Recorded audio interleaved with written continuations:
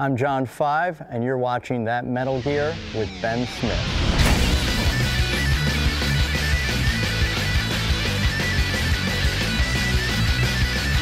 Let's welcome back a fan favorite to our second stage, John 5.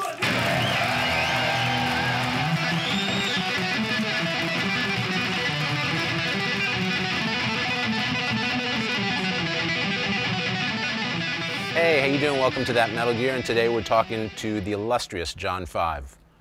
How you doing, John? I'm good. I have to get out my dictionary for illustrious. Hopefully it's a good thing. It is. It's a very good thing. No, I'm kidding. Thank you. Sure thing. John, who was the first guitar player that made you want to play guitar? Well, you know what? It was more of a TV show, the TV show Hee Haw. You know, I would love watching Buck Owens and all those guys just picking guitars, you know, and I just thought it was so cool, an electric guitar. And Don Rich was another picker on that show Hee Haw. And that's what I think made me want to play Telecasters, because I was so young, I didn't know there was any other shape to a guitar. I thought it was just this shape and that was it, you know. So, but, you know, that's probably why I play Telecasters. Yeah, that's pretty cool. I mean, you're one of the few hard rock and metal guitarists that plays a Telecaster. It's not an easy guitar to play. In 1950, it was the very first solid body electric guitar, and it was called a Fender Broadcaster.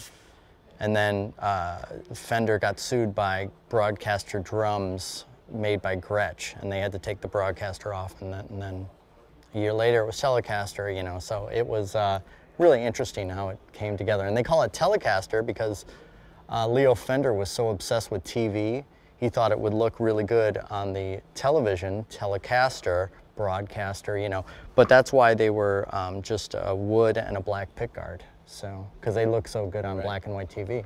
Sure. What was the first guitar you owned? The very first, I had an acoustic because my parents weren't sure if I was going to play or not. And so I got an acoustic and I just would never put it down. I was just obsessed with it. And then they got me electric, but they got me a Fender Stratocaster, which I was psyched about, you know. But it's funny, the true story. I met Stevie Ray Vaughan at like a record signing, and I brought my guitar, and he wrote, you know, to John, Stevie Ray Vaughan, Play with Feeling. And then like a dummy, I was so stupid. I was so little though, I traded it for like a crappy Kramer guitar. So there's a Stratocaster somewhere out there with Stevie Ray Vaughan's autograph on it to me. How many different signature line guitars do you have? Well, let's see, there is, you know, 2 Squires. There's a gold and a black, and then there's a little higher price one with 3 humbuckers, and then there's another one with a humbucker and, you know, a twisted telly pickup and single coil. So there's like probably, you know, 5 different ones. So, you know, there's, you know, one for everybody. That's something for everybody. Yeah. You know, if you could maybe just tell us a little bit about what goes into designing a signature guitar when you're working with Fender on something like that. Well, I'm a Fender connoisseur and I love the history of the instruments. So I loved, it's called a Fender Telecaster Custom, and it came out in 1959 till about 1971. And that's what this is kind of designed around. I love the double binding, and the neck is after a 1966 Fender Telecaster Custom, the rosewood fingerboard, and you know, it's just a very simple guitar, but I put the toggle up here and put a little kill switch here. What's your favorite song to play live and why? I don't know. I like playing all the songs live, you know? We just put out a Zombie live album, and there's not one overdub, not one fix or anything. Rob mixed it on the East Coast. I live on the West Coast. So they were just mixing it, and you know, they said, "What do you think?" And I was like, "Great." So I like just playing all the songs live and just seeing how well I can execute them. John, who was the last guitar player you saw that blew you away? Well, I would say, you know, I love YouTube, and surfing YouTube, I came across this guitar player, Joe Maphis. Just really fell in love with his playing and, you know, how crazy and bombastic. Of course, I love Jerry Reed and all that stuff. John, why don't you walk us through your rig and what you're playing tonight and what your standard live rig is? Well, this is pretty much my standard live rig. It's like you know, an infant could run it pretty much. I'm just running a Marshall JVM and 100 watt. And then the pedal board is so simple. I use a delay like once in the whole show. I use an octave like once in the whole show. So it's mainly these pedals here. And this one's a tuner. So the only real effect is the super overdrive. And then this is a noise suppressor just to knock out the noise.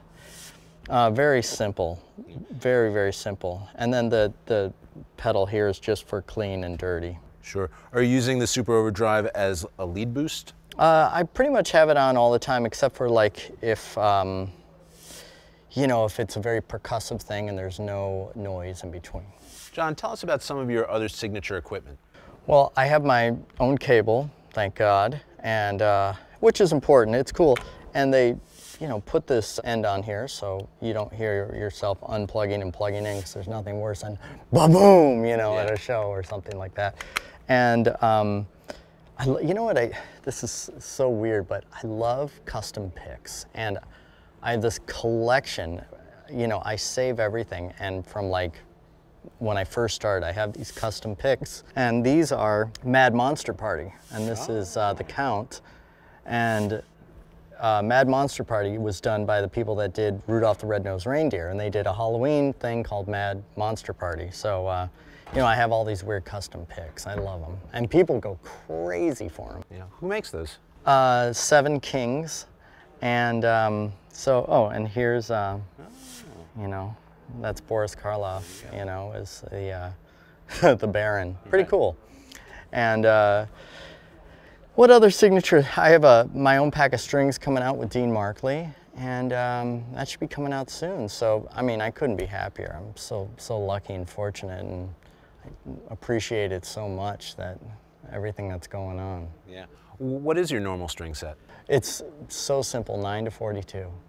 You know, Not easy. too light, not too heavy. Yeah, yeah. Just like I like my women.